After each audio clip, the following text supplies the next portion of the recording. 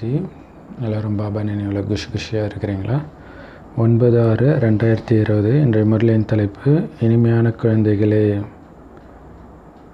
உங்களுக்கு இந்த ஞானத்தை நடத்திட்டு இருக்கிறது தேகதாரி கிடையாது, தேகமற்ற இறைத்தந்தை நடத்திட்டு இருக்கிறாரு அப்படிங்கிறது சதா ஞாபகம் இருக்கட்டும். அந்த தேகமற்ற இறைத்தந்தையே வந்து ஒரு தேகத்தில் நுழைந்து உங்களுக்கு இந்த ஞானத்தை கொடுத்துட்ருக்கிறார். ஸோ எனக்காக தேகமே எடுக்காத சிவத்தந்தை எனக்கு ஞானத்தை கொடுக்கறதுக்காகவே தேகம் எடுக்கிறார் அப்படின்னா அது சாதாரண விஷயமா? ஸோ அந்த சந்தோஷம் இருக்கணும். கடவுள், உலகத்துக்கே கடவுள் எனக்காக வந்து ஞானம் கொடுக்குறாரு அப்படிங்கிற போதை இருக்கட்டும்.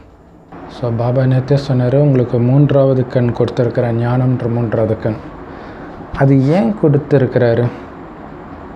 அதுக்கு பதில், ஏன் இந்த ஞானம்ங்கிற 3வது கண்ணை பாபா கொடுத்துருக்கிறாரு உங்களுக்கு அப்படின்னா, அதன் துணை கொண்டு சாந்தி தாமத்தையும் சுகதாமத்தையும் மட்டும் சதா பார்த்துட்ருக்கணும். இல்லை, இந்த உடலை விட்டால் நான் சாந்தி தாமத்துக்கு போகணும், சுகதாமம் சொர்க்கத்துக்கு போகணும், இதுதான் உங்களுடைய நினைவாக இருக்கணும். ஸோ அதே பார்த்துட்டு இருந்தால் தான் அதே நினைவு இருக்கும், அதே இடத்துக்கு நீங்கள் போக முடியும். ஸோ அதனால் இந்த பழைய உலகத்தில் உள்ள அத்தனையிலிருந்தும் உங்களுடைய புத்தியை நீக்குங்க.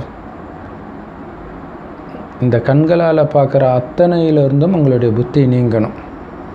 அது உங்களுடைய நண்பர்களாகட்டும், உறவினர்களாகட்டும், யாராக வேணாலும் இருக்கட்டும், எதுவுமே உங்கள் புத்தியில் பதியக்கூடாது. அப்போ 3வது கண் திறக்காத, மற்றவர்களுடைய நினைவு வருதுன்னு என்ன அர்த்தம்? 3வது கண் மூடிடுச்சின்னு அர்த்தம். இந்த கண் வந்து எல்லாத்தையும் பதிய வச்சுட்டு இருக்குது. ஸோ பாபா வந்தது நம்மளை குப்பையிலிருந்து விலக்கி மலர்களாக, மலர் போன்ற தெய்வீக குணம் நிரம்பிய தேவதைகளாக மாற்றுறதுக்கு தான். அதனால் அப்படிப்பட்ட தந்தை மேலே அந்த மாதிரி மரியாதை இருக்கணும். அதாவது மரியாதை இருக்குன்னா என்ன அர்த்தம்? அவர் சொல்கிற வார்த்தைக்கு மரியாதை இருக்கணும், அவர் சொல்கிற வார்த்தைக்கு கட்டுப்படணும், அவர் சொல்கிற மாதிரி நடக்கணும். என்ன சொல்கிறாரு? பழைய உலகத்துலேருந்து புத்தியை நீக்கு. அது எல்லாமே சாக்கடை, நண்பர்களாகட்டும், உறவினர்களாகட்டும், விகாரமாகட்டும், எல்லாத்துலேருந்தும் புத்தியை நீக்கு. ஏன்னா பாபா சொல்கிற மாதிரி கேட்டால் தான் நம்ம தேவதையாக்க முடியும். தேவதையாக்க வந்திருக்கிறார், உலகத்தின் அதிபதியாக்க வந்திருக்கிறார். ஸோ அதனால் ஒரு வார்த்தைக்கு மரியாதை கொடுங்க. ஓம் சாந்தி. குழந்தைங்க கிட்ட சிவபகவான் பேசுகிறாரு. சிவபகவானைத்தான் உண்மையான அப்பான்னு சொல்ல முடியும். ஏன்னா அவர் தானே படைப்பவர். நீங்கள் மட்டும்தான் இறைவனால் கற்பிக்கப்படுறீங்க பகவான் பகவதி ஆகிறதுக்காக. உங்களுக்கு மட்டும்தான் கடவுளே பகவான் பகவதி ஆகிறதுக்கான ஞானத்தை கொடுக்குறார். உலகத்தில் வந்து தன்னுடைய டீச்சர் யாருன்னோ, தன்னுடைய படிப்பு என்னன்னோ, அந்த படிப்புடைய பலன் என்னன்னோ தெரியாத ஒரு மாணவன் இருக்கவே முடியாது. ஸோ நீங்கள் இறைவனுடைய மாணவன். படிக்கிறது இறைவன் கொடுக்குற படிப்பு தேவதை ஆகிறதுக்கு. தேவதை ஆகிறது தான் இதோடைய பலன். சுயம் பகவானே நடத்துகிறார். அப்போ குழந்தைங்களுக்கு எவ்வளோ சந்தோஷம் இருக்கணும். தேவதை ஆகிறது ஒரு சந்தோஷம், அந்த ஞானத்தை கொடுக்கறது கடவுள். இப்போ எவ்வளோ சந்தோஷம் இருக்கணும். அப்படி இருக்கும்போது ஏன் இந்த சந்தோஷம் உங்களுக்கு நிலையாக இருக்கிறது இல்லை? அப்போ நம்ம அதை ஞாபகம் வச்சுக்க மாட்டோம். அதுதான் பிரச்சனை. ஏன்னா நமக்கு நல்லாவே தெரியும், நமக்கு ஒன்றும் ஸ்தூலமான மனிதன் இந்த ஞானத்தை கொடுக்கல அப்படின்ட்டு. நிராகார தந்தை தான் இந்த பிரம்மா உடலில் நுழைந்து நமக்கு ஞானத்தை நடத்துகிறாருன்னு தெரியும். உலகத்தில் யாருக்குமே தெரியாது கடவுள் வந்து நடத்துகிறாருன்னு. ஆனால் நமக்கு தான் தெரியும், நாம் அவருடைய குழந்தைங்க, அவர் நமக்கு ஞானத்தை கொடுக்குறாரு, ஞானத்தின் கடல் அவர்னு தெரிந்தும் அந்த சந்தோஷம் இல்லாததுக்கு காரணம் என்ன? மறந்துடுறோம், ஞாபகம் வச்சுக்க மாட்டோம். அதை சதா நினைவு செய்ய செய்ய தான் ஆனந்தம். இல்லை, இப்போ எல்லா விஷயமே பார்த்திங்கன்னா ஆனந்தம். நம்மளை ஒருத்தங்க பாராட்டினாங்கன்னா அதை நினைக்க தான் சந்தோஷம். இல்லை, ஒரு சிலர் பயங்கரமாக பாராட்டிட்டாங்கன்னா நைட்டு தூக்கம் வராது, திட்டினாலும் தூக்கம் வராது. இல்லை, ரெண்டுமே நினச்சி பார்க்குறதுனால வர்றது தான். அதேமாதிரி லவ் பண்ணுறாங்க அப்படின்னா அதை நினச்சிக்கிட்டே இருப்பாங்க. பாபா சொல்கிறல 2 பேரும் தனித்தனியாக இருப்பாங்க, ஆனால் புத்தியினால் ஒன்றா வாழ்ந்துட்டுருப்பாங்க. ஸோ அந்த மாதிரி பாபா என்கிட்ட இப்படி சொல்கிறாரு அப்படிங்கிறத நீங்கள் நினச்சி பார்க்க மாட்டீங்க. அதனால தான் சந்தோஷம் இருக்க மாட்டேங்குது. நம்ம கடவுளுடைய குழந்தை. அந்த கடவுள் முன்னாடி, சிவபாபா முன்னாடி நேரடியாக உட்காந்துட்டு இருக்கிறீங்க. இப்போ மட்டும்தான் ஆத்மாக்கள் பரமாத்மாவை சந்திக்கிறீங்கன்றதை மறந்துடாதீங்க. இப்போ விட்டிங்கன்னா அவ்வளோதான், இதுக்கப்புறம் வாய்ப்பே கிடையாது. ஸோ அப்போ எவ்வளோ போதை இருக்கும் இல்லையா? இப்போ தான் நீங்கள் அப்பாவை கரெக்டாக தெரிஞ்சு நினைக்கிறீங்க, அவர் முன்னாடியே உட்கார்ந்து இருக்கிறீங்க, பாப்தாதா முன்னாடி, அவருடைய மகா வாக்கியத்தை கேட்குறீங்க. இது மறக்கக்கூடிய விஷயமே கிடையாது. ஏன்னா அடுத்த 5000 வருஷத்து தலைவிதி. கரெக்டாக சொல்லணும்னா நம்மளுடைய வாழ்க்கையை பிச்சை போடுறார், வாழ்க்கை தானம் பண்ணுறார்.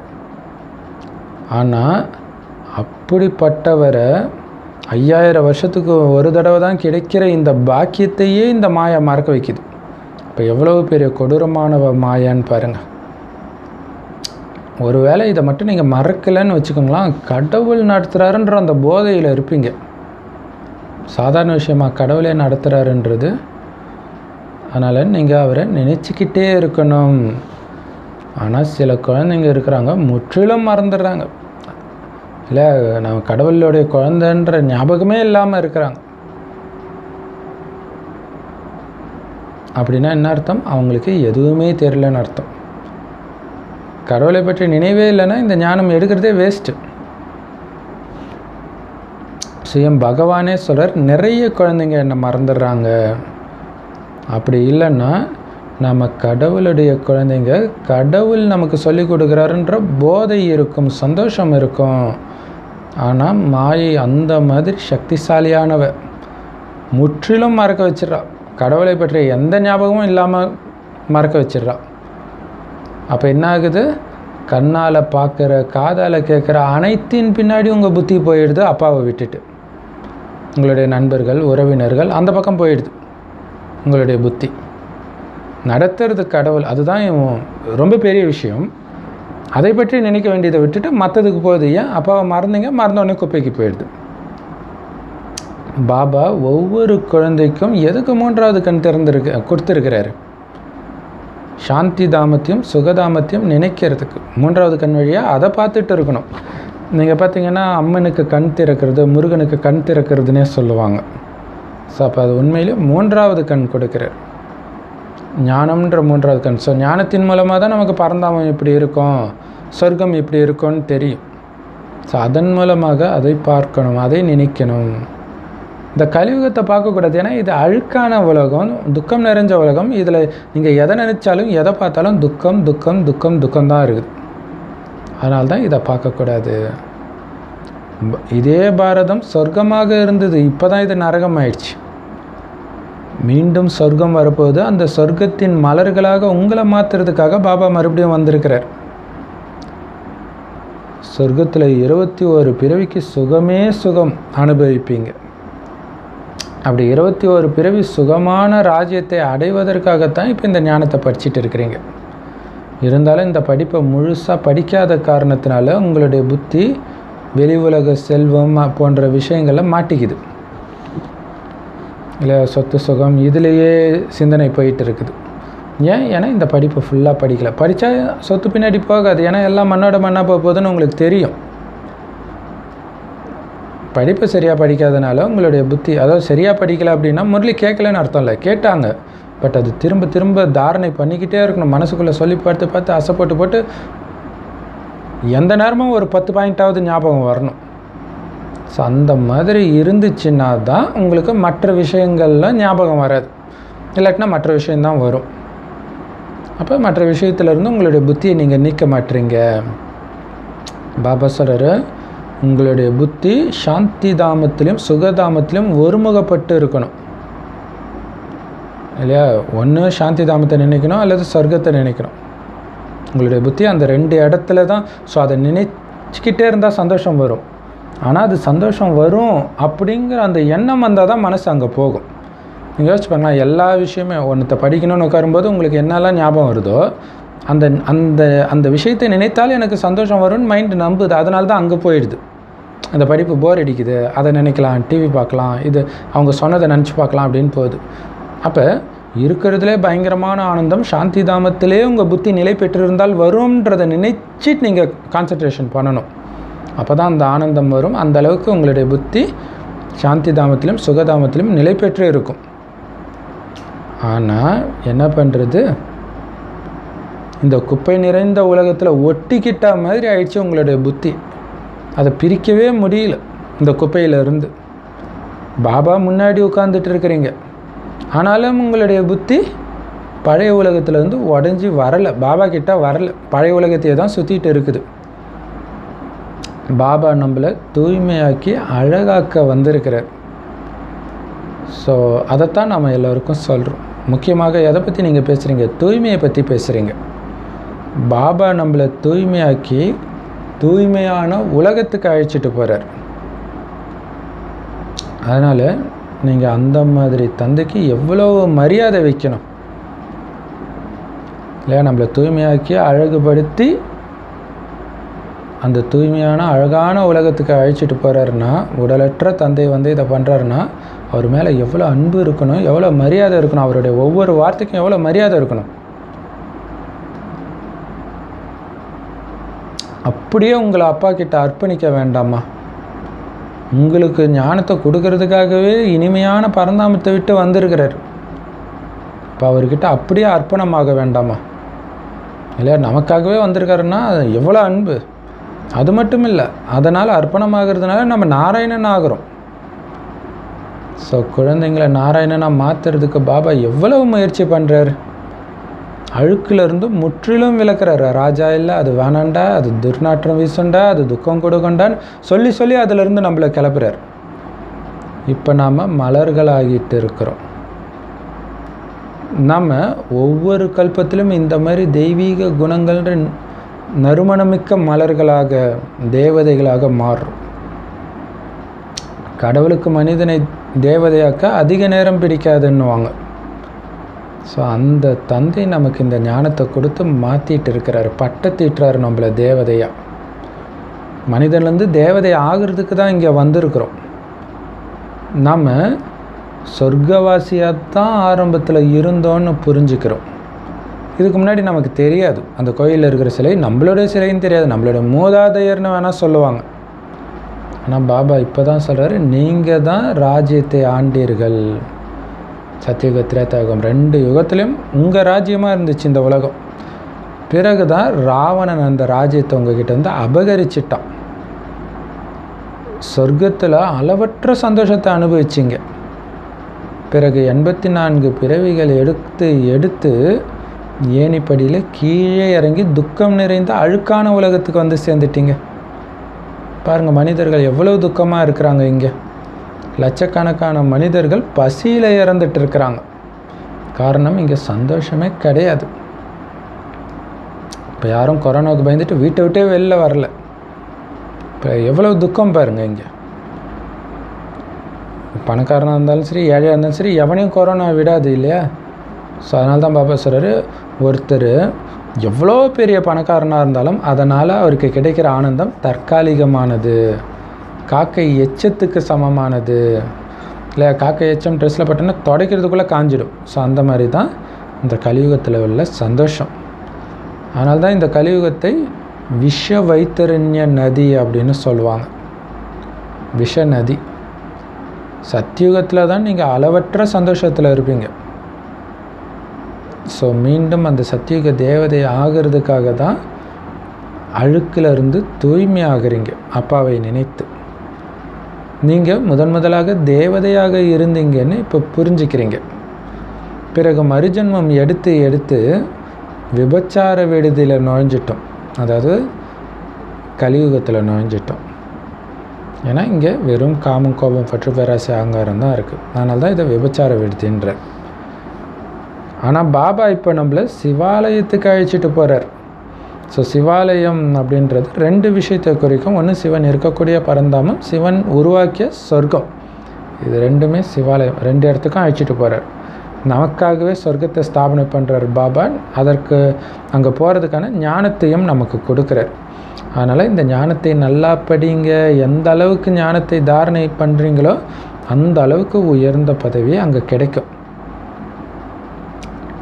ஸோ நல்லா படித்து இந்த கால சக்கரத்தை உங்கள் புத்தியில் வச்சுக்கணும். தெய்வீக குணத்தை தாரணை பண்ணணும். குழந்தைகளாகி நீங்கள் ரூப் பசந்த் உங்களுடைய உதட்டிலிருந்து ஞான ரத்தினங்கள் தான் வெளிப்படணுமே தவிர குப்பைகள் ஒருபோதும் வெளிப்படக்கூடாது. பாபா சொல்கிறாரு. ஸோ ரூப் பசந்த் அப்படின்னாலே ஞானி மற்றும் யோகி குழந்தை. பாபா சொல்கிறார், நான் கூட ரூப் பசந்த் தான். பாபா கூட ஞானியாகவும் யோகியாகவும் இருக்கிறேன். நான் ஞானத்தின் கடலாக இருக்கிறேன். பாபா கொடுக்குற இந்த ஞானம்தான் நம்முடைய 5000 வருட வருமானத்துக்கான ஆதாரம். ஏன்னா இந்த ஞானம்தான் குணமாக தாரணை பண்ணுறோம். யாராவது பேரிஸ்டர் அல்லது டாக்டருக்கு படித்தாங்க அப்படின்னா அவங்க லட்சக்கணக்கில் சம்பாதிப்பாங்க. ஸோ ஒவ்வொரு டாக்டரும் மாதத்துக்கு லட்சக்கணக்கு சம்பாதிக்கிறாங்க அப்படின்னு பாபா அப்போ 69க்கு முன்னாடி வந்த வானிலே சொல்கிறார். இப்போ கோடிக்கணக்காகிடும். ஸோ அந்த மாதிரி லட்சக்கணக்கில் சம்பாதிக்கிற டாக்டருங்களுக்கு சாப்பிட்றது கூட நேரம் இருக்க மாட்டேங்குது.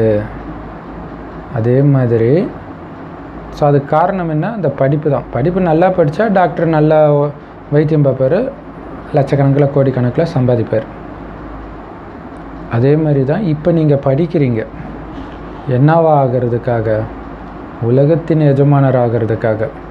அதனால் இந்த படிப்பின் போதை இருக்கணும். இங்கே படிக்கும்போதே சம்பாத்தியமாகிடுது. பாருங்கள், அந்த டாக்டர் கூட படிச்சுட்டு அதுக்கப்புறம் வேலை செஞ்சு சம்பாதிக்கிறாரு. நீங்கள் இங்கே படிக்கும்போதே சம்பாத்தியம். இங்கே வேலை செய்கிறதெல்லாம் கிடையாது. ஜஸ்ட்டு படித்து நினைவில் இருந்தாலே போதும். ஸோ அதுவுமே படிப்பிலே வந்துடுது இல்லையா? படிப்பை ப்ராக்டிக்கல் ஆக்கிறது தான் நினைவில் இருக்கிறது, ஆத்ம உணர்வில் இருக்கிறது. குழந்தைங்க ஒருத்தருக்கு ஒருத்தர் ரொம்ப ராயலாக பழகணும். ஏன்னா ராயல் குடும்பத்தை சார்ந்தவர்களாக மாறுறீங்க இல்லையா? ஸோ இப்போவே அந்த ராயல் தன்மை தெரியணும். பாருங்கள், ராஜாக்கள் எப்படி நடந்துக்கிறாங்கன்னு கவனிங்க. பிரம்ம பாபாவுக்கு அந்த அனுபவம் இருக்குது. ஏன்னா ராஜாக்கள் கிட்டலாம் அவர் பழகி இருக்கிறார். வைர வியாபாரி இல்லையா? ஸோ நகையெல்லாம் கொடுக்க போவார். ராஜாவுக்கு வந்து ஒரு கிஃப்ட்டு கொடுக்குறாங்க அப்படின்னா அவர் ஸ்ட்ரெயிட்டாக அவருடைய கையால் வாங்க மாட்டாராம். ஏன்னா ஒருவேளை அதாவது அவர் வாங்கலாமா வேண்டாமா அப்படிங்கிறது ஒன்று இருக்குது. அப்படி அவர் வாங்கணும் அப்படின்னு முடிவு பண்ணிட்டார் அப்படின்னா அவர் வந்து ஒரு சைகை கொடுப்பார். செக்ரட்டரிகிட்ட கொடுங்க அப்படின்ற மாதிரி ஒரு சைகை தான் கொடுப்பார். ஸோ அவங்க வந்து அவ்வளோ ராயலாக இருப்பாங்க. ஆக்சுவலாக பார்த்திங்கன்னா டாக்டருங்களே நிறைய டாக்டருங்க அப்படி தான் இருப்பாங்க. ஃபீஸ் எவ்வளோ டாக்டர்னு வெளியில் கேளுங்கன்ட்டு அனுப்பிச்சிடுவாங்க. ஸோ ரிசப்ஷனில் தான் அந்த சின்ன சின்ன ஹாஸ்பிட்டலில் இது மாதிரி இருக்கும். ஆச்சரியமாக இருக்கும். ஸோ அவ்வளோ ராயலாக இருப்பாங்க. ராஜாக்களும் சரி, டாக்டருங்களும் அப்படி இருக்கிறாங்க. ஸோ அவங்களுடைய புத்திக்கு தெரியுது, ஒருவேளை அவங்க ஏதாவது நேரடியாக வாங்கிட்டாங்க அப்படின்னா அவங்க திருப்பி ஏதாவது கொடுக்கணும். ஸோ சில சமயம் அது வந்து ஒரு விதத்தில் லஞ்சம் கொடுக்குற மாதிரி தான் இல்லையா? ராஜா கிட்ட காசு கொடுக்குறாங்க அப்படின்னா அதுக்கு பிரதிபலனாக ராஜா ஏதாவது பண்ண வேண்டியதாக இருக்கும். ஸோ அப்படி எதிர்பார்த்து கொடுக்குறாங்க அப்படின்னா ராஜா வந்து அதை ஏற்றுக்க மாட்டார். ஸோ ராயலாக இருப்பார். ஸோ எல்லாமே பார்த்திங்கன்னா செக்ரட்டரி கிட்ட தான் அது சொல்லுவார், வாங்கலாமா வேண்டாமா அப்படின்ட்டு. சில ராஜாக்கள் வந்து தன்னுடைய பிரஜைகள்கிட்ட வந்து எதையுமே வாங்க மாட்டாங்க.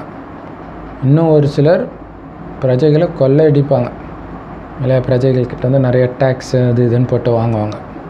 ஸோ ராஜாக்கள்லேயே நிறைய வித்தியாசம் இருக்குது. ஆனால் நீங்கள் சத்யுக இரட்டை கிரீடதாரி ராஜாக்கள் ஆகுறீங்க இல்லையா? ராஜாக்களுக்கெல்லாம் மேலான ராஜா, மகாராஜா ஆகுறீங்க. இரட்டை கிரீடதாரி, தூய்மைன்ற கிரீடமும் இருக்கும், தங்க கிரீடமும் இருக்கும். தூய்மை கண்டிப்பாக தேவை. இரட்டை கிரீடதாரி ஆகணும்னா கண்டிப்பாக தூய்மை தேவை. இந்த விகார உலகத்தை முற்றிலும் நீங்கள் தியாகம் பண்ணணும் இல்லை? இந்த கலியுகத்தின் விஷயத்தை அத்தனையும் நீங்கள் தியாகம் பண்ணணும். ஸோ குழந்தைகளாகி நீங்கள் 5 விகாரத்தை தியாகம் பண்ணிட்டீங்க. ஏன்னா விகாரம் கொண்டவர்கள் யாருமே இங்கே வந்து உட்கார முடியாது. ஒருவேளை யாராவது அப்படி வந்து உட்கார்றாங்க, யாருக்கிட்டையும் சொல்லலை அப்படின்னா அவங்களுக்கே நஷ்டத்தை ஏற்படுத்திக்கிறாங்கன்னு அர்த்தம். ஒரு சிலர் ரொம்ப புத்திசாலியாக அந்த மாதிரி வந்து உட்காந்துடுறாங்க. யாராலையும் கண்டுபிடிக்க முடியாது அப்படின்ட்டு வந்து உட்காந்துக்கிறாங்க.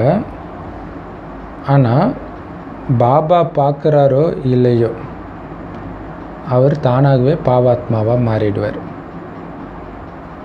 இல்லையா? பாபா பார்க்கணும் கண்டுபிடிக்கணும்லாம் கூட அவசியம் கிடையாது. நீங்கள் கூட இதுக்கு முன்னாடி பாவ ஆத்மாக்களாக தான் இருந்தீங்க. இப்போ நீங்கள் முயற்சி செய்து புண்ணிய ஆத்மாக்களாக மாறணும். குழந்தைங்களுக்கு நிறைய ஞானம் இப்போ கிடைச்சிருக்குது. இந்த ஞானத்தின் மூலமாக தான் நீங்கள் கிருஷ்ணபுரியின் எஜமானர் ஆகிறீங்க, அதாவது சத்தியுகத்தின் எஜமானர் ஆகிறீங்க. ஸோ எஜமானர் ஆகிறதுக்காக இப்போ நிறைய அலங்காரம் பண்ணுறாரு பாபா, ஞானத்தினாலும் யோகத்தினாலும். உயர்ந்ததிலும் உயர்ந்த பகவானே உங்களுக்கு சொல்லிக் கொடுக்குறார். அதனால் அளவற்ற சந்தோஷத்தில் நீங்கள் இதை படிக்கணும். பாருங்கள், ஸ்ரீ கிருஷ்ணரே வந்து அர்ஜுனனுக்கு தேரோட்டியாக இருக்கிறார். ஸோ அந்த மாதிரி நம்மளுடைய வாழ்க்கை தேரை ஓட்டுறவராக சிவத்தந்தை இருக்கிறார்.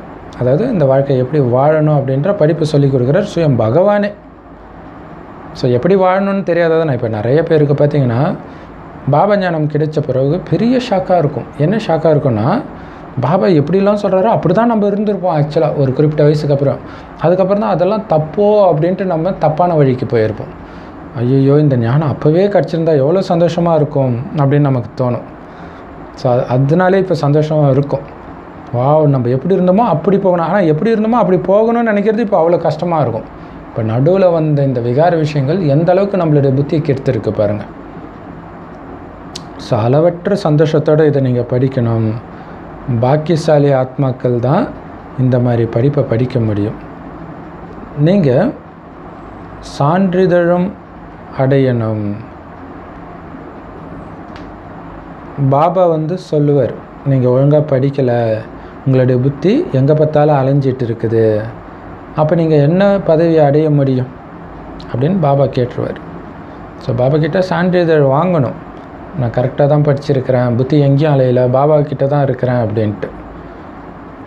ஏன்னா இந்த மாதிரி நீங்கள் இருந்தீங்க அப்படின்னா உங்கள் ஸ்தூல தந்தையே சொல்லிவிடுவார் இல்லையா, ஸ்கூல் பாட புக்கை படிக்காமல் எந்த நேரமும் டிவி அது இதுன்னு ஃப்ரெண்ட்ஸோடு சுற்றிட்டு இருந்தால் என்ன சொல்லுவார், நீ ஃபெயில் ஆகிடுவேன்னுவார். ஸோ அந்த மாதிரி தான் இங்கேயும். இங்கே உங்களுடைய புத்தி பாபா கிட்டேயே இருக்கணும், படிப்பை படிக்கணும், அப்போ தான் பாஸ் ஆக முடியும்.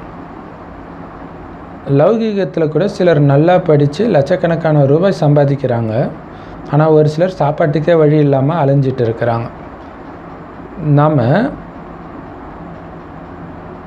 மம்மா பாபாவை ஃபாலோ பண்ணணும், அல்லது எந்த குழந்தை, எந்த சகோதரன் சகோதரி இந்த ஞானத்தை படிப்பதும் மற்றவர்களுக்கும் சொல்லி கொடுக்கறதே தன்னுடைய தொழிலாக வச்சுருக்கிறாங்களோ அந்த மாதிரி மகாரதி குழந்தைங்களை ஃபாலோ பண்ணணும்.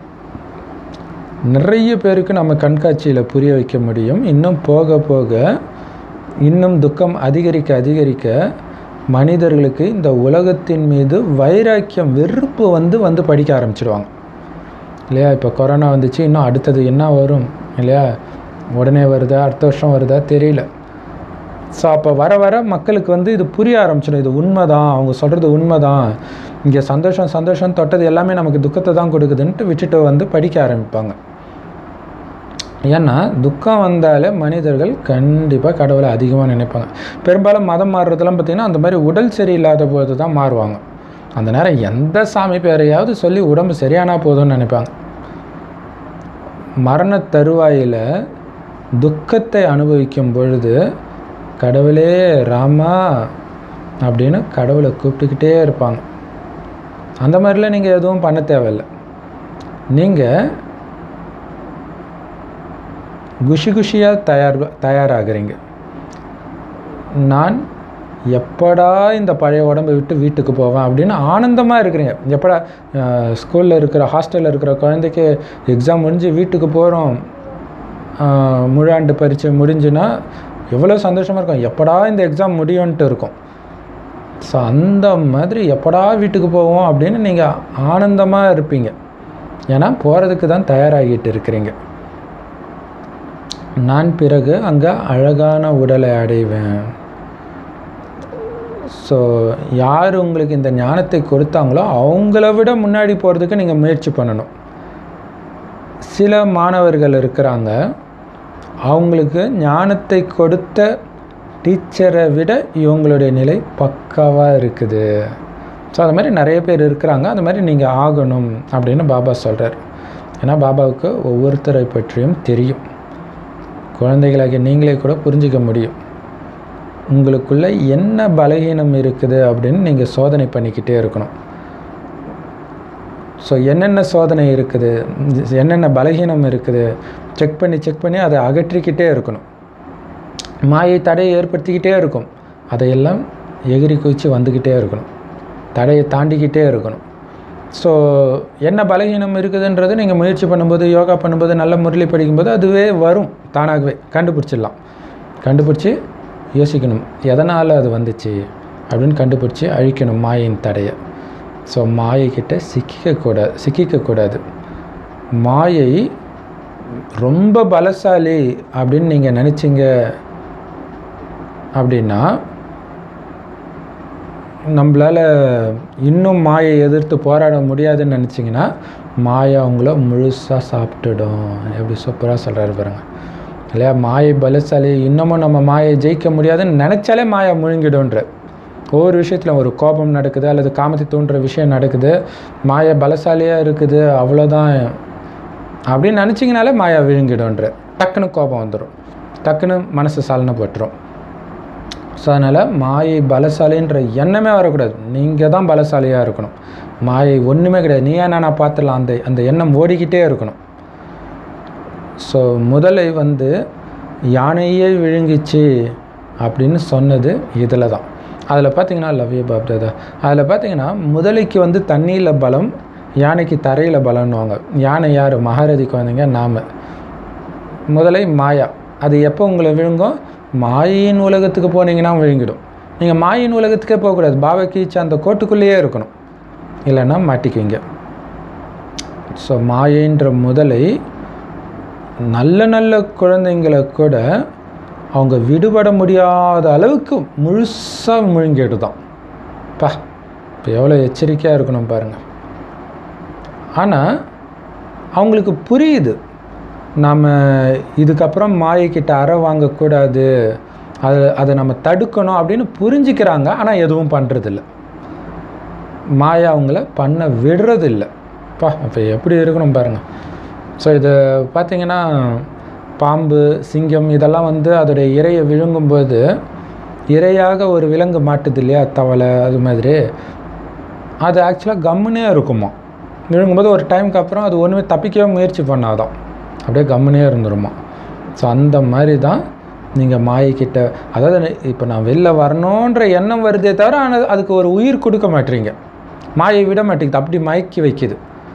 எப்படி அந்த பாம்பு மயக்கி தவளை விழுங்குதோ அந்த மாதிரி. பிறகு சொல்கிறாங்க, பாபா மாயா என்னை பிடிக்க வேண்டான்னு மாயா கிட்ட சொல்லுங்க பாபா அப்படின்றாங்க. பாபா சொல்கிறாரு, இது யுத்த மைதானம் ராஜா, மாயையோடு தான் உனக்கு யுத்தம், மாயை கூட சண்டை போட தான் நீ பாபா குழந்தையே ஆகியிருக்கிற. ஸோ உன்னுடைய எதிரியை என்னை விழ வைக்காதன்னு போய் சொல்லுவியா என்ன? நீ தானே எதிர்த்து நிற்கணும். ஒரு விளையாட்டு விளையாடும்போது எனக்கு அந்த பந்தை கொடுக்காதப்பா, என்னால் பிடிக்க முடியாதுன்னு சொல்லுவியா? உடனே என்ன சொல்லிடுவாங்க, நீங்கள் சண்டை போடுறதுக்கு தான் வந்திருக்கிற, இது யுத்த மைதானம், அதனால் சண்டை போடு அப்படின்னு தான் சொல்லுவாங்க. மாயா, ஸோ நீங்கள் எந்த அளவுக்கு பவர்ஃபுல்லாக இருக்கிறீங்களோ அந்த அளவுக்கு மாயை பயங்கர சக்திசாலியாகி உங்களை வீழ்த்துறதுக்கு முயற்சி பண்ண தான் செய்யும் முழு வேகத்தோடு. ஆனால் அதை எதிர்த்து போராடுவதன் மூலமாக தான் மிக உயர்ந்த பதவியை நீங்கள் அடையிறீங்க. ஸோ ஒவ்வொரு தடவையும் மாயை வரும்போது நீங்கள் உயர்ந்த பதவி அடைவதற்கான வாய்ப்பை எடுத்துகிட்டு வருதுன்னு புரிஞ்சுக்கணும் இல்லை. இப்போ உதாரணத்துக்கு தர்மருடைய சகோதரர்கள் அத்தனை பேரும் அந்த குளத்தில் தண்ணி குடித்து இறந்து கிடக்கிறாங்க. ஸோ அது ஒரு மாயா. அப்போ அந்த நேரம் அவர் அமைதியாகவே இருந்ததுனால அவர் ஜெயித்தார். குலதேவனோட சண்டை போட்டிருந்தா, அதே மாதிரி திரௌபதி சபையினர் முன்னாடி துகிலெறியும் பொழுது அவர் அமைதியாக இருக்கிறார். ஸோ அங்கே தான் அவர் ஜெயிக்கிறார். ஸோ ஒவ்வொரு டைம்லையும் நாடகத்தின் மீது நிச்சயம் இருக்குதா, பாபா மேலே நிச்சயம் இருக்குதா, பாபா மட்டும் பிடிச்சிட்டு இருக்கிறியா, ஜெயிச்சிடுவோம். ஸோ அப்போ உயர்ந்த பதவி வருது. ஸோ இது எல்லாம் அதுக்காக தான் நடக்குதுன்னு புரிஞ்சுக்கணும் இல்லையா. இப்போ வண்டி லைசன்ஸ் கொடுக்குறாங்க அப்படின்னா 4 வீலர் ஓட்டும்போது அல்லது 2 வீலர் ஓட்டும்போது தெரியும் இப்படி ஓட்டினா தான் நம்ம ஜெயிப்போம். அதே மாதிரி ஒவ்வொரு பிரச்சனையும் இப்படி எதிர்கொண்டால் தான் நம்ம ஜெயிப்போன்றது சதா மைண்டில் இருக்கணும். ஏன்னா பாபா அங்கே மார்க் போட்டுட்ருக்கிறாரு. ஏன்னா நமக்கு பாடத்தை நடத்தினவரே அவர் தானே, மார்க் போடுறவரும் அவர் தான். கடவுளே நடத்துகிறாருன்றது என்ன சாதாரண விஷயமா? உங்களுடைய நிலை முன்னேறி போயிட்டு இருக்குது. ஆனால் வரிசைக்கிரமம் இருக்குது உங்களுக்குள்ளே, எந்தளவுக்கு முயற்சி பண்ணுறீங்கன்றதை பொறுத்து. ஆனால் எல்லாருமே ஏறிட்டு தான் இருக்கிறீங்க. ஒரு சிலர் அதிவேகத்தில் ஏறுறீங்க, ஒரு சிலர் கொஞ்சம் கம்மி, ஒரு சிலர் இன்னும் கம்மி. ஆனால் எல்லாருமே ஏறிட்டு தான் இருக்கிறீங்க. ஸோ குழந்தைங்க எல்லோருக்கும் வைரம் மாதிரி உங்களுடைய எதிர்காலத்தை மாற்றிக்கணுன்ற பெரிய ஆர்வம் இருக்கணும் இல்லை. மிக உயர்ந்த பதவி அடையணும், மிகப்பெரிய பணக்காரன் ஆகணும், ஆரம்பத்திலே வரணும், அந்த ஆர்வம் இருக்கணும். ஸோ அதுக்கு நிறைய நீங்கள் எந்த அளவுக்கு ஆர்வம் வைக்கிறீங்களோ அந்தளவுக்கு உங்களுக்கு தடையும் வரும் இல்லையா. இப்போ வீடியோ கேமில் கூட பார்த்திங்கன்னா ஒரு டைம் வரைக்கும் அப்படியே ஸ்லோவாக போகும், அதுக்கப்புறம் ஸ்பீடாக போகும். அப்போ ஸ்பீடாக போகும்போது உங்களுக்கு ஸ்கோரும் அதிகமாகும். அதே மாதிரி தான் நீங்கள் ஸ்பீடாக போகும்போது நிறைய தடை வரும். வீடியோ கேம்லேயுமே அப்படி தான், அப்போ தான் நிறைய தடை வரும். அதேமாரி நீங்கள் போனீங்கன்னா செல்னு ஸ்கோர் பண்ணலாம். அதே மாதிரி தான் இங்கேயும் தடையை நீங்கள் அகற்றிக்கிட்டே இருக்கணும். என்ன ஆனாலும் சரி நீங்கள் கண்டிப்பாக அப்பா கிட்டேருந்து முழு ஆஸ்தியை அடைஞ்சே ஆகணும்னு திட எண்ணம் வைங்க. என்ன வேணாலும் சரி. அப்படி இல்லை ஒவ்வொரு கல்பத்திலையும் ஃபெயில் ஆகிடுவீங்க. இதுவும் ஞாபகம் வச்சுருக்கணும். ஏன் நடந்ததே நடக்குன்றாரு. இப்போ நீங்கள் ஃபெயில் ஆகிற ஒவ்வொரு சம்பவத்திலையும் நீங்கள் ஃபெயில் ஆகும்போது ஒவ்வொரு கல்பத்திலையும் ஃபெயில் ஆகிடுவேன்றது சாதாரண ஞாபகம் இருக்கணும். உதாரணத்துக்கு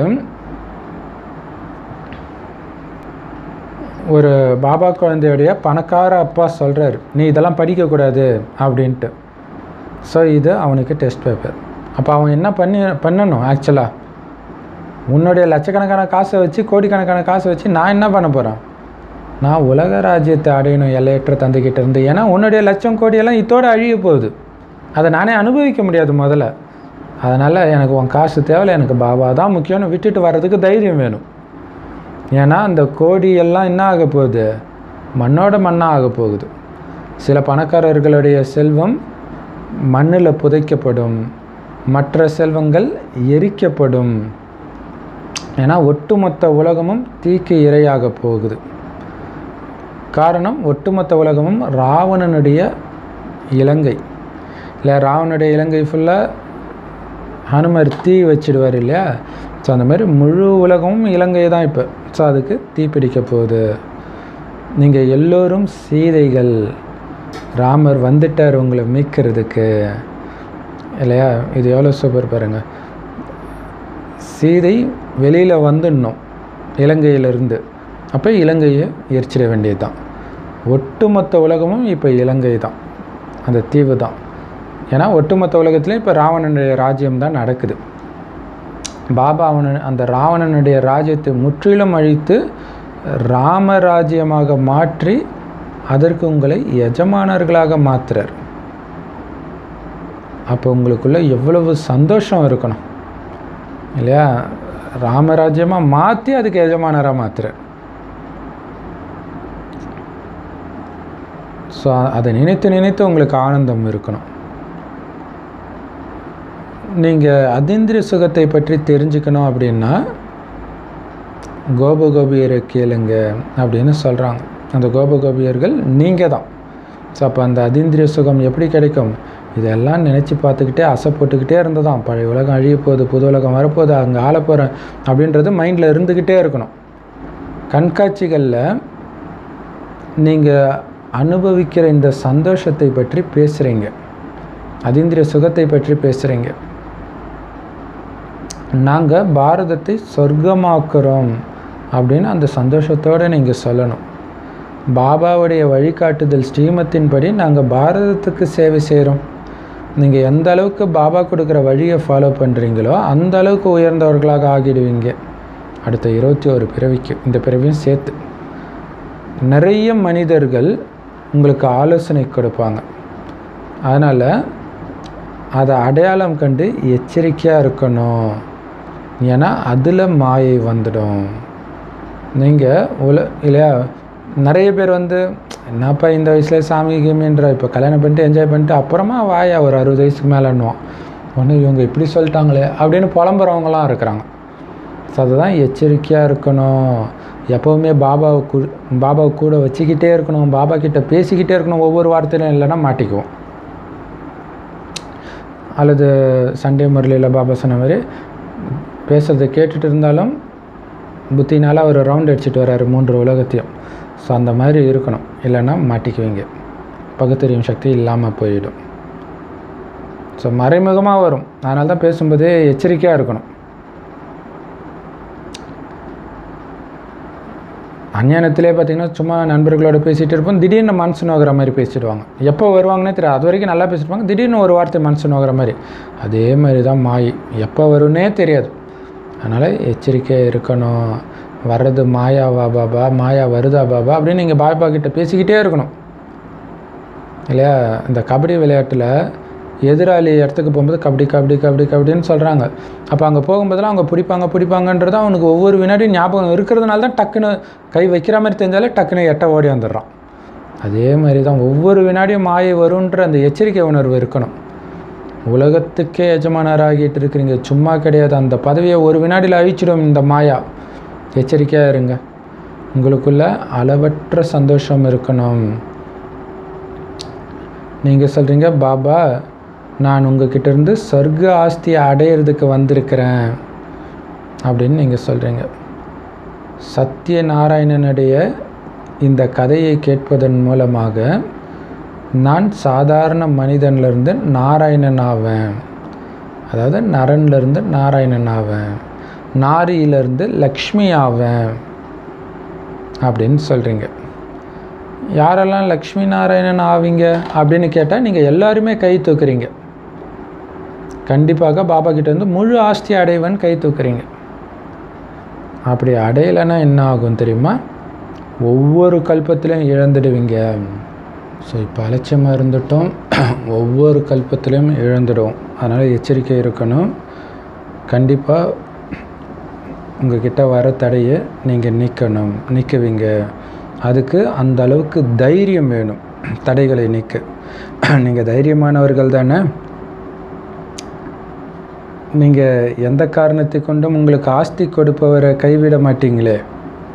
ஆஸ்தி கொடுப்பவர் யார்? சிவபாபா. அவரை விட்டுட்டு போயிட மாட்டீங்களே. ஏன்னா பாபா கடைசி வரையும் பிடிச்சிட்டு இருக்கிறதுக்கு தைரியம் வேணும். அந்த மாதிரி மாயின் புயல், மாயின் வெள்ளம் வரும், சுனாமி வரும்போது அப்படியே மரத்தை பிடிச்சிக்கிறாங்களே, அந்த மாதிரி பாபாவை பிடிச்சிக்கணும். ஒரு சிலர் பர்மனெண்ட்டாக பாபாவோடவே இருக்கிறாங்க, மற்றவர்கள் எல்லாம் விட்டு போயிட்டாங்க மாயின் புயல் தாங்காமல். மாயை சில நல்ல நல்ல மகாரதி குழந்தைங்களெல்லாம் சாப்பிட்டுடுச்சு. இந்த மாயைன்ற முதலை முழுசாக சாப்பிட்டுடுச்சு அவங்கள. பாபா இப்போ சொல்கிறாரு, ஹே ஆத்மாக்களே, நான் உங்களுக்கு எவ்வளவு அன்பாக புரிய வைக்கிறேன். நான் இந்த அழுக்கான உலகத்தை தூய்மையாக்கிறதுக்காக வந்திருக்கிறேன். இந்த அழுக்கான உலகத்துடைய மரணம் எதிரில் இருக்குது, இந்த அழுக்கான உலகத்தின் அழிவு எதிரில் இருக்குது. நான் உங்களை ராஜாக்களுக்கெல்லாம் மேலான ராஜாவாக ஆக்குறேன். அது மட்டும் இல்லை, அழுக்கான ராஜாக்களுக்கும் ராஜாக்களாக மாற்றுறேன். ஏன்னா ஏன் இந்த ஒற்றை கிரீட கலியுக துவாபரக ராஜாக்கள் அந்த இரட்டை கிரீடதாரி ராஜாக்கள் முன்னாடி தலை வணங்குறாங்க? ஏன்னா கோயிலில் இருக்கிறதுலாம் இரட்டை கிரீடதாரி ராஜாக்கள், அவங்களுக்கு கோயில் கட்டி இவங்க தலை வணங்குறாங்கல்ல. காரணம் என்னென்னா, அரை கல்பத்துக்கு பிறகு எப்போ அவங்களுடைய தூய்மை மறைஞ்சிடுதோ, தூய்மை இழக்கிறாங்களோ, அப்போ எல்லோரும் ராவண ராஜ்யத்தில் நுழையிறாங்க. பிறகு விகார பூஜாரி பக்தர்களாக ஆகிடுறாங்க. ஸோ அப்போ தூய்மை இழந்ததுனால தூய்மையான ராஜாக்கள் முன்னாடி இவங்க தலைவணங்கி நிற்கிறாங்க. அது இவங்களாவே கூட இருக்கலாம் இல்லையா? இவங்க தூய்மையாக இருந்த அந்த சிலை முன்னாடி இவங்க தலைவணங்கி நிற்கிறாங்க. ஸோ அந்த மாதிரி இரட்டை கிரீடதாரி ராஜாவாகணும். அதனால் குழந்தைகளே, இப்போ எந்த தவறும் பண்ணாதீங்க, மறந்துடாதீங்க, நல்லா படிங்க. உங்களால் தினமும் முரளி கேட்க முடியலன்னா கூட பாபா உங்களுக்காக ஏதாவது ஏற்பாடு பண்ணுவார். 7 நாள் கோர்ஸ் எடுத்துட்டீங்க அப்படின்னா முரளி உங்களுக்கு ஈஸியாக புரிய ஆரம்பிச்சிடும். ஸோ நீங்கள் போகிற இடத்துக்கு முரளி வரும்னு சொல்லியிருக்கிறாரு. இப்போ எல்லா இடத்துலையும் இருக்குது நெட்டில். நீங்கள் எங்கே போனாலும் 2 வார்த்தையை முக்கியமாக மறந்துடுங்க. சரி, முக்கியமாக ஞாபகம் வச்சுக்கணும். மன்மனாபவ மத்தியாஜீபவ இல்லையா? பாபாவை நினைக்கிறோம், ஆஸ்தியை நினைக்கிறோம். இது மகா மந்திரம். உங்களை ஆத்மான்னு உணர்ந்து அப்பாவை நினைவு பண்ணுங்கள். எப்போ நீங்கள் தேக உணர்வுடையவர் ஆகுறீங்களோ அப்போ தான் நீங்கள் பாவகாரியம் செய்கிறீங்க. ஸோ பாவகாரியம் செய்யாமல் பாதுகாப்பாக இருக்கணும் அப்படின்னா உங்களுடைய புத்தி எப்போவுமே அந்த ஒரு தந்தையோடு இணைஞ்சிருக்கணுமே தவிர எந்த தேகதாரியோடும் இணைஞ்சு இருக்கக்கூடாது. தேகதாரியோடு இணைஞ்சிருந்தாலே பாவகாரியம் தான் பண்ணுவீங்க. ஸோ அப்பா மட்டுமே உங்களுடைய துணைவனாக இருக்கணும். ஸோ அந்த ஒருவரோடு உங்களுடைய புத்தி யோகத்தை இணைங்க. இறுதி வரை அப்பாவை நினைவு செய்யுங்க. பிறகு நீங்கள் கடைசி வரைக்கும் எந்த பாவமும் பண்ண மாட்டீங்க. கடைசி வரைக்கும் எந்த பாவமும் பண்ணாமல் இருக்குன்னா கடைசி வரைக்கும் அப்பாவை நினச்சிட்டு இருங்கன்றார். எவ்வளோ சூப்பர் இல்லையா? அது மட்டும்தான் பாதுகாப்பு கவசம், பாவம் செய்யாமல் இருக்க. நான் இந்த தேகன்ற அத்தனை கர்வத்தையும் விட்டுடுங்க. ஏன்னா இது அழியக்கூடியது. அழியக்கூடிய தேகம் நான்ன்றதில் என்ன உங்களுக்கு கர்வம்? அழிவற்ற ஆத்மா நான்ற உணர்வுலெல்லாம் இருக்கணும். அழிவற்ற ஆத்மா நான் ஸ்ரீ நாராயணனாக மாறிட்டு இருக்கிறேன். இந்த துக்கத்தின் நாடகம் முடிய போகுது. 84 பிறவிகள் முடியுது. ஆத்மாவும் பழசாயிடுச்சு, தமப்பிரதானம் ஆயிடுச்சு. உடலும் பழைய தமப்பிரதான உடல் ஆயிடுச்சு. இப்போ தமப்பிரதானத்துலேருந்து சதப்பிரதானம் ஆகுங்க. இப்போ ஆத்மா சதப்பிரதானம் ஆச்சுன்னா உங்களுக்கு சதப்பிரதான உடல் சத்தியுகத்தில் கிடைக்கும். அதனால் ஆத்மாக்களாகி உங்களுக்கு நான் எப்படி சதப்பிரதானம் ஆகணுன்ற அந்த ஒரே கவலை சதா இருக்கணும். இன்னும் நான் சதப்பிரதானம் ஆகலை, இன்னும் சதப்பிரதானம் ஆகலை, இதே சிந்தனை தான் இருக்கணும்.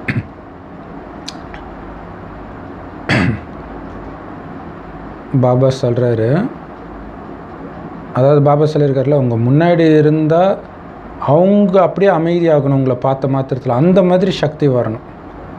ஸோ அதுக்கு என்ன பண்ணணும்? என் ஒருவனுடைய நினைவில் மட்டும் மூழ்கி இருக்கணும். ஸோ இந்த ஒரே கவலையில் இருங்க. பாபா நான் கண்டிப்பாக பாஸ் ஆவேன் அப்படின்னு நீங்கள் சொல்கிறீங்க. கிளாஸில் உள்ள எல்லோருக்கும் ஸ்காலர்ஷிப் கிடைக்காது அப்படின்னு உங்களுக்கும் தெரியும். அதற்காக முயற்சி பண்ணாமலாம் இருக்கிறாங்க. நிறைய பேர் முயற்சி பண்ண தானே செய்கிறாங்க. அதே மாதிரி தான் நரன்லேருந்து நாராயணன் ஆகணும்னா நீங்களும் முழு முயற்சி பண்ணணும். எதுக்கு கம்மியாக முயற்சி பண்ணணும்? நம்ம வேறு எதை பற்றியும் கவலைப்படாதீங்க. போர் வீரன் எதை பற்றியாவது கவலைப்படுவான்னா இல்லையா? அவனுக்கு வெற்றி மட்டும்தான் அவனுடைய இலக்காக இருக்கும். நம்ம ஒருவேளை தோத்துட்டா என்ன ஆகிடும் அதை பற்றிலாம் அவன் கவலைப்படல. அவன் ஸோ அதுதான் சத்திரிய தர்மம். சத்திரிய தர்மன்ட்டு அடிக்கடி மகாபாரத ராமாயணத்தில் வரும். ஏன்னா இப்போ நம்ம யுத்தத்தில் சத்திரியர்களாக இருக்கிறோம், அதாவது சண்டை போடுறவங்களாக இருக்கிறோம்.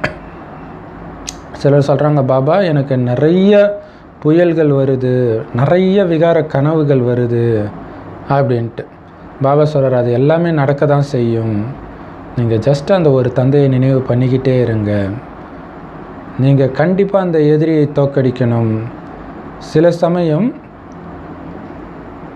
ஸோ மாயின் புயல் எதிரில் வந்தாலும், நினைவில் வந்தாலும், கனவில் வந்தாலும் நீங்கள் வெற்றி கொள்ளணும். சில சமயம் உங்களை அப்படியே சோர்வடைய செய்கிற அளவுக்கு கனவுகள் வரும்.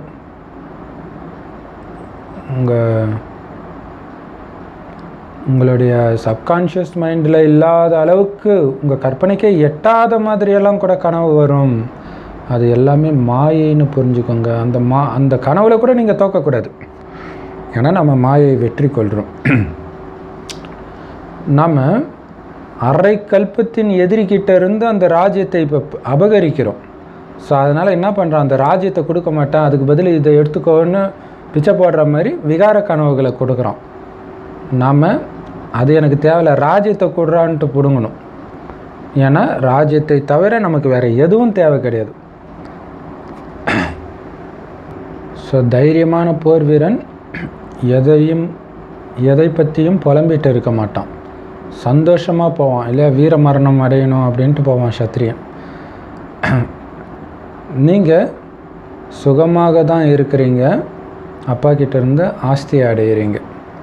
இந்த அழுக்கான உடலை விடணும். நாம் நம்மளுடைய இனிமையான அமைதியான வீட்டுக்கு போயிட்டு இருக்கிறோம் அப்படிங்கிறது சதா ஞாபகம் இருக்கணும். ஸோ அது மட்டும்தான் ஞாபகம் இருக்கணும். அப்போ தான் இந்த அழுக்கான உடலை நீங்கள் மறப்பீங்க. ஸோ அதுக்கு உங்களை ஆத்மானம் உணரணும். நான் உங்களை வீட்டுக்கு அழைச்சிட்டு போகிறதுக்கு தான் வந்திருக்கிறேன். ஸோ என் கூட வரணுன்னா நீங்கள் என்ன பண்ணணும்? என்னை நினைவு பண்ணிகிட்டே இருங்க. பாபா சண்டேவானியில் சொன்ன மாதிரி மணமகளாக போகணும், பாபா கூட ஜோடியாக போகணும். இல்லாட்டினா ஊர்வலத்தில் வரவங்களாம் மாறிடுவோம். ஸோ அப்போ பாபாவுக்கு சமமாகணும்னா பாபாவுக்கு சமமாக தூய்மை ஆகணும், அவரை நினைத்து. அழுக்கான ஆத்மாக்கள் வீட்டுக்கு போக முடியாது பாபா கூட. ஸோ இது புது விஷயம், புரிஞ்சுக்கோங்க. தூய்மையாகணும். தூய்மையில் தான் எல்லாமே இருக்குது, நல்லது. இனிமையிலும் இனிமையான காணாமல் போய் கண்டெடுக்கப்பட்ட செல்லமான குழந்தைங்களுக்கு தாய் தந்தை பாப்தாதாவின் அன்பு நினைவுகள் மற்றும் காலை வணக்கம். நம்மளும் பாப்தாதாவுக்கு அன்பு நினைவுகள் மற்றும் காலை வணக்கம் சொல்கிறோம். தாரணைக்கான முக்கிய சாரம், பாவக்காரியம் செய்யாமல் பாதுகாப்பாக இருக்கணும்னா உங்களுடைய புத்தியை ஒரு தந்தையோடு மட்டும் அன்பாக இணையுங்க. பாபாவுடைய அன்பில் இருக்கணும். உங்கள் புத்தி அன்பில் மூழ்கி இருக்கணும், அவர் நினைவில் மூழ்கி இருக்கணும். அதனால் உங்களுடைய அழுகி போன இந்த உடல் மேலே இருக்கிற அனைத்து கர்வத்தையும் விட்டொழிங்க. மாயைன்ற எதிரி மீது முழு வெற்றி அடையணும். நீங்கள் சத்திரியன்ற ஞாபகத்தோடு பயப்படக்கூடாது, இல்லையா? ஸோ அங்கே மகாபாரத யுத்தத்தில் அர்ஜுனன் பயப்படுறான். ஐயோ அங்கே பெரியப்பா இருப்பாங்க, இங்கே இருப்பாங்க. அதெல்லாம் என்னது? பற்று. ஸோ அந்த பற்றை அறுத்தெறிகிற தைரியசாலியாக நீங்கள் இருக்கணும். மாயையை ஒரு பொருட்டாக எடுத்துக்கக்கூடாது, மாயை பற்றி கவலைப்படக்கூடாது. ஆனால் மறைமுகமாக உங்களுக்கு ஏதாவது ஒரு தொல்லை கொடுத்துக்கிட்டே இருக்கும். அதனால் அவளை அடையாளம் கண்டு எச்சரிக்கையாக இருங்க. வரதானம், ஞான கலசத்தை தாரணை செய்து தாகத்தோடு இருக்கிறவங்களுக்கு ஞான கலசத்திலிருந்து ஞான அமிர்தத்தை கொடுத்து தாகத்தை தணியுங்கள். அதுக்கு விளக்கம், இன்றைக்கி பெரும்பான்மையான ஆத்மாக்கள் உலகத்தில் ரொம்ப நொந்து போயிருக்கிறாங்க. இயற்கையின் தற்காலிக சந்தோஷத்தில், அப்புறம் ஆன்மீக அமைதியை அனுபவிக்கிறதுக்காக உருவாக்கப்பட்ட எல்லைக்குட்பட்ட இடங்களில் போய் ஏமாந்துடுறாங்க.